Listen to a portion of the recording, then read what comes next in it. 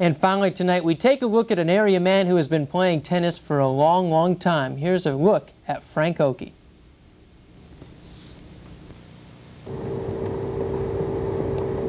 Meet Frank Okey. He's not as agile as a Boris Becker or an Andre Agassi, but at age 70, he's just as determined.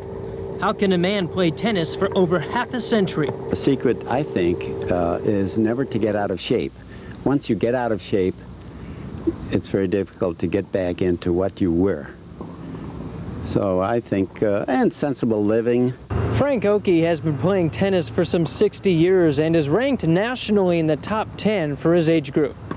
An age group that he feels comfortable competing with. So we can still continue and play in our age bracket, and good thing about that is we tire at the same time.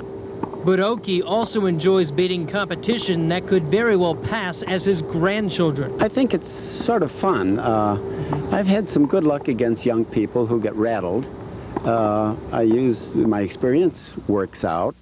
Sure, through the years, Frank has lost a step or two, but he's made up for it. Well, at one time, I had a very strong forehand, a winning forehand, but when you get older, why, you have to rely on treachery and trickery, slices, spins, a good drop shot that I've been working on for 20 years. Frank Okey has won 53 district titles and plans to add to that total. Quite a man. That's a look at sports. Thanks, John.